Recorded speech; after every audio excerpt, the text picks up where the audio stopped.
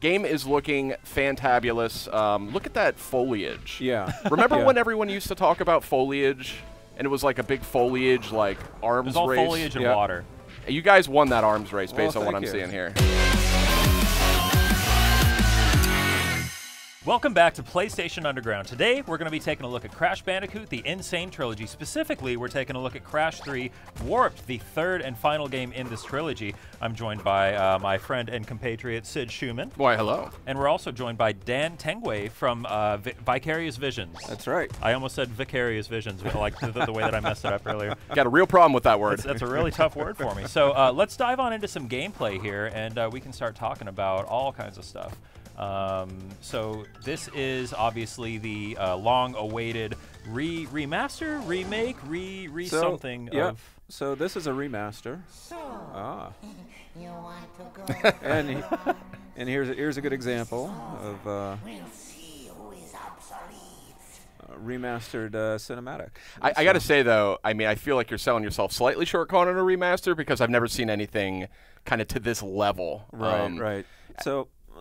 So yeah, we consider it kind of a AAA remaster. Okay. And you know, our team's been very experienced making AAA games, and we've tried to treat this as we would any other title we make, original or not. So, you know, a lot of love and care has gone into this.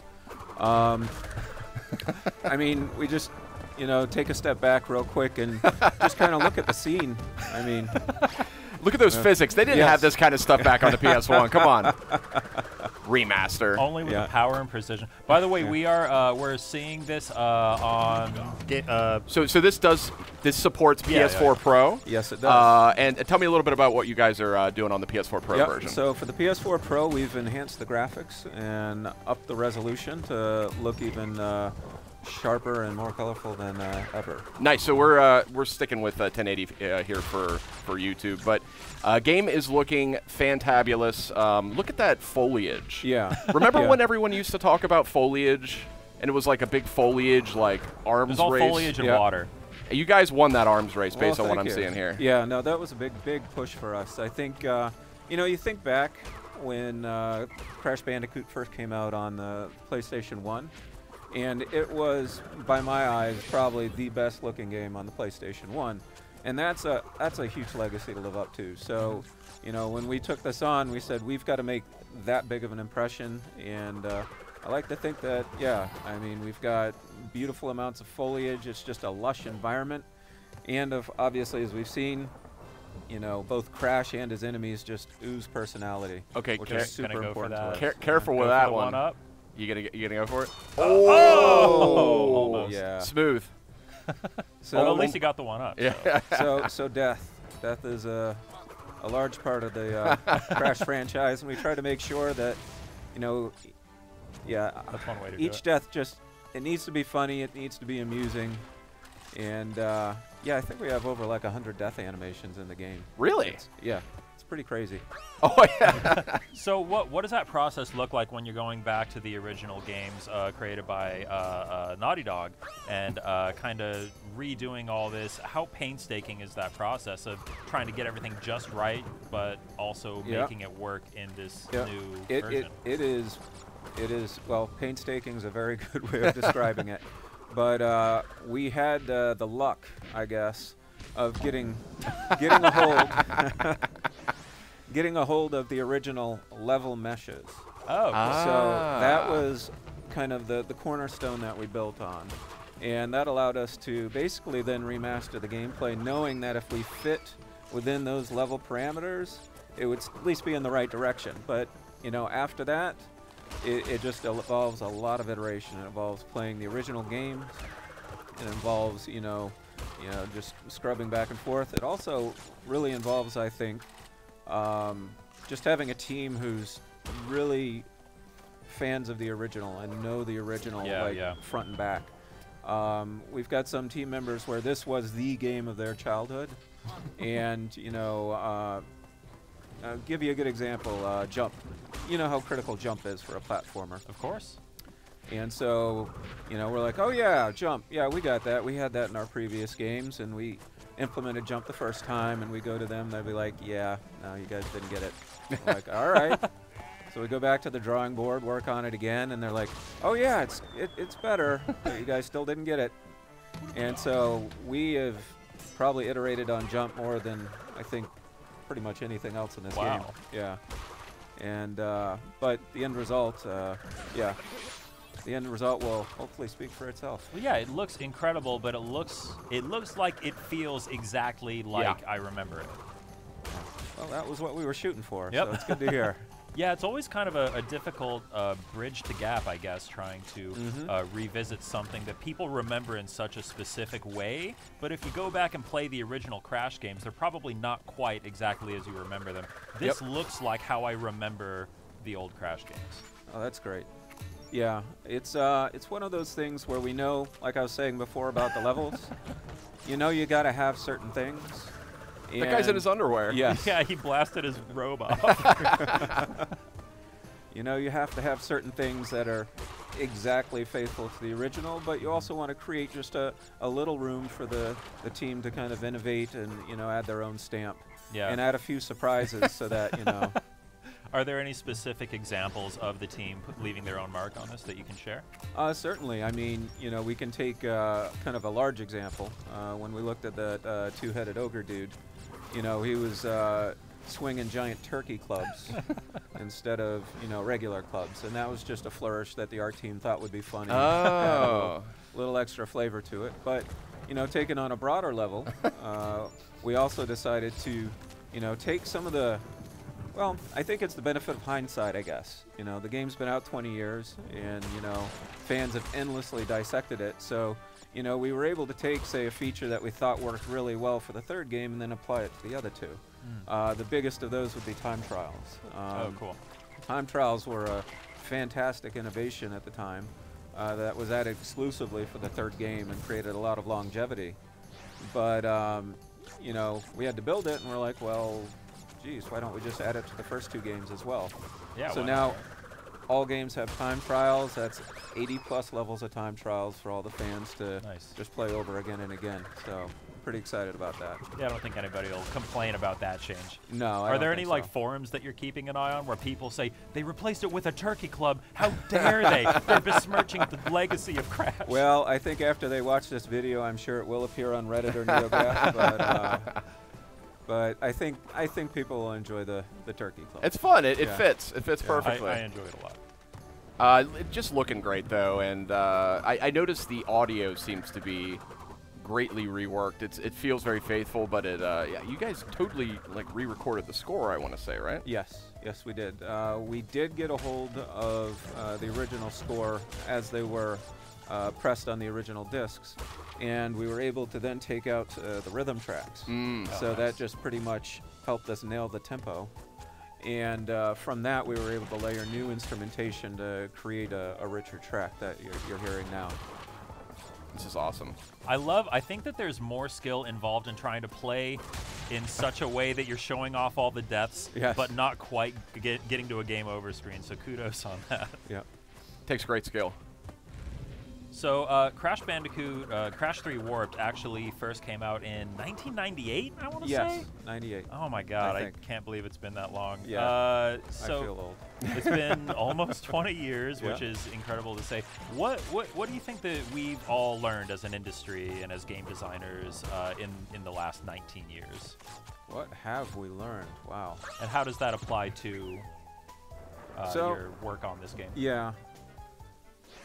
So I think for me what has been interesting, at least I'll speak for myself, I think more so than the industry as a whole. That would be very presumptuous of me. But for myself, I think one of the key lessons that we found in kind of modernizing Crash was, you know, we had really wanted to make sure that it was faithful and true to the challenge, but that didn't mean we couldn't go in and try to communicate some of those challenges more cleanly and try to make it so that, you know, players could better understand what was being asked of them so that they weren't necessarily always just learning by trial and error, but in fact could, you know, okay, I see that this similar pattern's coming up and, you know, I know how to deal with it now. I mean, these are not easy games. They are not, no. No. So you definitely, it looks like you've kept some of that, or a lot of that challenge here. Oh, absolutely. Yeah, especially by the time we got to Crash 3, I think that the designers were really starting to stretch their legs a little bit and have some fun with the designs. Yep. Yeah, no, it's actually quite amazing, almost from like a historical perspective, to see the evolution from Crash 1 to Crash 3 and see, you know, Naughty Dog was learning each time they put out a game, and you can see how they changed their design and you know, evolved kind of their thinking in order to get to the point that we're seeing right now, which is Crash Warped. And again, we have the benefit of hindsight, so we were able to apply a lot of those lessons across the board and just create kind of a more cohesive trilogy overall. Cool. Should we take a look at another level? Sure. And here we are checking out Orange Asphalt. This is another level from Crash 3 Warped in the Crash Bandicoot Insane Trilogy, coming out June 30th on PS4, I want to say. Is that right? That is correct. Look at that. Yeah. I know all my marketing. This is cool. See, I never played Crash 3, and this is kind of bananas to see this. I didn't know they were doing stuff like this. Oh, yeah. No, there's always been a trend of providing a little gameplay novelty in the Crash games. You know, starting with the original Crash Bandicoot, you had hog riding, and then they made that polar bear riding in Crash 2, and then they're like, well, let's add jetpack and a jet board. By Crash 3, they went all in. I mean, motorcycles, jet skis, planes, scuba gear. It's all there, and it's all here in the Insane Trilogy as well. So, and looking better than ever, I gotta say. I mean, yeah, this level's gorgeous. So here's a good example of a place where I'm sure you guys had to make a decision whether you were going to tinker with the original kind of gameplay feeling of this level, if you were going to put your own spin on it. Where did you guys land on that? Yeah. So the level itself is exactly the same as it was in the original games. The handling, we tried to get as close as we could, but in certain cases we found there were times that we could improve the handling in the vehicle mode specifically, because modern tastes, especially with vehicles and controls for those vehicles, has changed a little bit. So whenever we thought it was a good idea, we did that. You know, I think that's most notable probably in like the plane and the jetpack handling. You know, we spent some time on that. They certainly benefited from, you know, having analog controls and things of that nature. This police force is not particularly efficient, I've noticed. No, they're they got room for improvement. I'd say that's a very polite way of putting it. Yeah. So, did you guys go back and re-record Aku Aku's famous voice line, or is that pulled straight from the original game? We did, in fact. Yes. Oh, really? Yep. Yeah, we found that. Did you track down the original guy? Overall, we found that the voice acting as pulled from just the disc really just wasn't of the quality that it needed to be for, you know, the PS4. I mean, it's been 20 years, right? Yep. And so, you know, we tracked down the original voice actors when we could, and when we couldn't, we found voice actors who had still worked with the franchise. We wanted to make sure they were familiar with it. I don't recall. I think it might be a new Aku Aku actor, but please. Sounds indistinguisable. Yeah. Sid, can you do the impression of the Aku Aku sound? I've never tried it. I've never tried it. There you go. That's good. All right. I just pulled that out of nowhere. We'll hire you next time. All right. Taking a look at another level here? Yep. So this is the last level we have to share with everyone today. Awesome. Gone Tomorrow. Again, another beautiful level, which is why we wanted to show it off. But the other reason is that, you know, Crash 3 Warped especially has a huge variety of environments. And so we really wanted to illustrate that Crash has gone beyond the jungle and the ancient ruins, and now he's in the future, a dystopian future ruled by Neocortex. Now, there's a huge variety of environments, but there's also a huge variety of idle animations, and I'm hoping we can maybe get a look at one of those right now. Oh, sure. Yeah. So do nothing. Do nothing, and we will watch and wait. Something funny's going to happen. Skill comes in. He looked. That was a... He did as a subtle one. Yeah. Yep. Just took a peek. While we're waiting for Crash to do some awesome idle animations, we briefly touched on this before we started recording, but I wanted to ask if you guys have any like favorite idle animations. I think Crash was one of the originators and really having fun with it, but there have been so many good ones over the years. Yes, I mean, certainly the Crash dance is a classic. I mean, everyone loves that one. Did you guys get mocap actors to come in? No, these are all hand animated. I think actually one of our more recent favorites is we had a idol competition.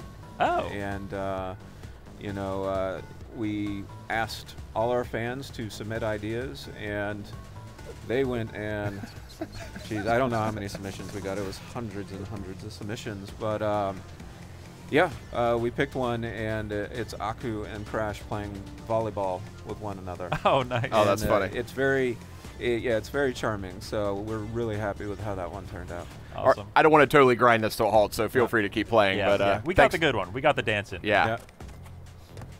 I love idle animations. They're such an art form. They are. I like I think like Sonic 1 and 2 had really good animations. They did. It's kind of a lost art too. It's Yeah. not something you see a whole lot anymore. Yeah. Well, I think at this point, a lot of games have just gotten so realistic that it's Yeah. part of the general character's kind of Yeah. date, you know? It used to be a primary way of, you know, sort of communicating the personality of the character. I think a lot of that's also evolved into emotes and dances and things That's like true. that too. That's true. Good analysis there. Yeah. But this is a little daunting.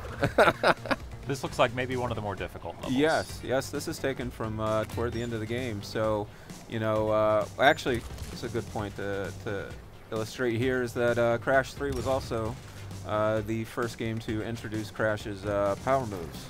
Oh. And so he's got his, you know, supercharged body slam, but actually we're seeing good use of the fruit bazooka at this point. Bam. And that certainly helps make sure that Crash can take out some of the more difficult enemies at distance. That's huge. So, did you guys go back and work with Naughty Dog at all when you were putting this all together, just for guidance, or did they generally trust you to get it right?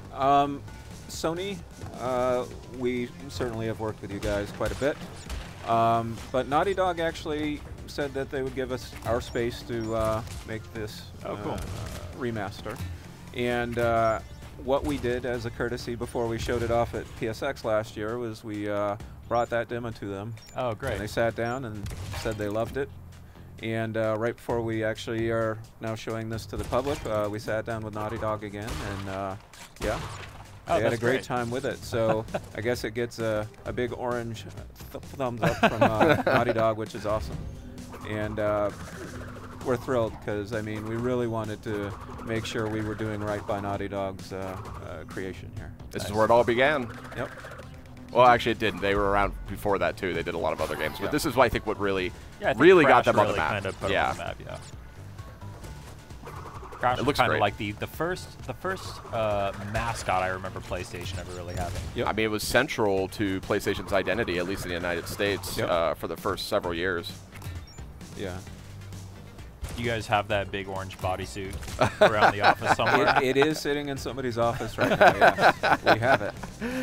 Around People with have a asked me to megaphone. wear it, but from what I've heard, it's a little uncomfortable to wear. So, I mean, that thing's like it's priceless. yeah. No, it when I saw that in person, it did tug my heartstrings a little bit. Yeah, it's like George Washington's wooden teeth, or you know, Betsy Ross's like original flag or something. You know, you gotta put that in a museum. Look at all the nice reflections and stuff. Ooh. Yeah, that was something actually that the original game did that our engine did not do. Interesting. And we were like, oh, geez, I guess we got to put reflections in our game. Really? So, yeah. It was like just like that. You're like, well, we got to have these reflections. That's the level of detail that this has to be as people remember it. And Wow. people remember reflections. So I feel like reflections are really hard to get right, too. Even a lot of modern games have a hard time with it. they do, yeah. No expense spared. Yep. Now, one thing that the original game didn't have that we decided to put in, which we've touched on in the past, is fur.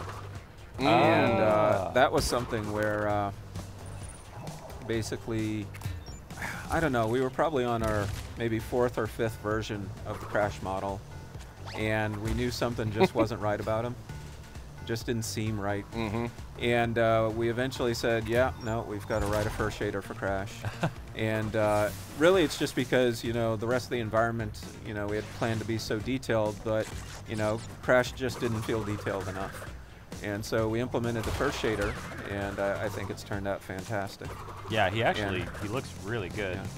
Yeah. And you know, the artists, you know, once you give them a tool, they're like, oh, so who else can we put fur on? Yeah. Like, oh, you could do bosses, you know, maybe some of Crash's friends, you know, Polar. They're like, okay, cool.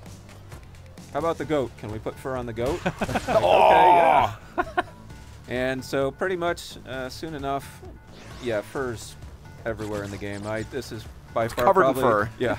Furriest game ever. This is the furriest game ever. It is. In the truest sense. So.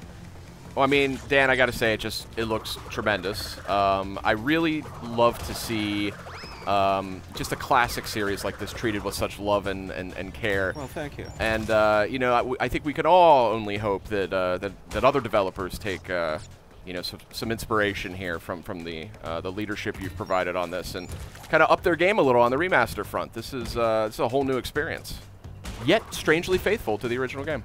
Well, thank you. That means that we've done our job. You Yeah, sure you guys have. really struck an incredible balance here. Are there any other just general like quality of life enhancements you guys are making, either when you're talking about the menus or just? Oh, absolutely, absolutely. I think you know, while the core gameplay, you know, we've really tried to make sure we've, you know, struck that balance. I think there were certainly rooms to make improvements in quality of life areas. I mean, to give you an example, the first game save game system was fairly non-existent, so we knew we had to overhaul that. And even within kind of the manual system, save game system that I had in the original game, we decided that, you know, a lot of players just use automatic saving these days. So, Yeah. So we've added some conveniences like that. You know, we've unified the user interface and the pause menu to just be a lot more accessible so that players can easily just pick up and play and get into the game. So nice. I mean, it just exceeds my expectations. Like, I like those little beauty shots you do, and you have the God rays streaming through. I mean, not what I think of when I think about Crash Bandicoot, but I'm loving it. Cool.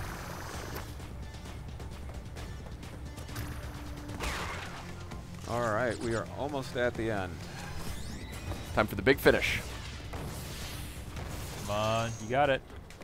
And there we are. Nice. So that is Crash 3 Warped as part of Crash Bandicoot: The Insane Trilogy.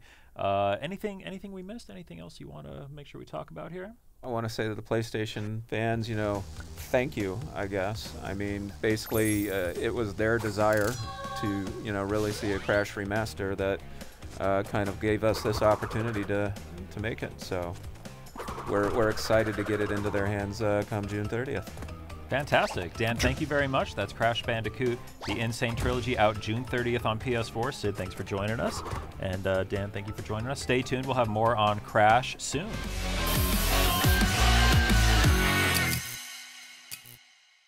PlayStation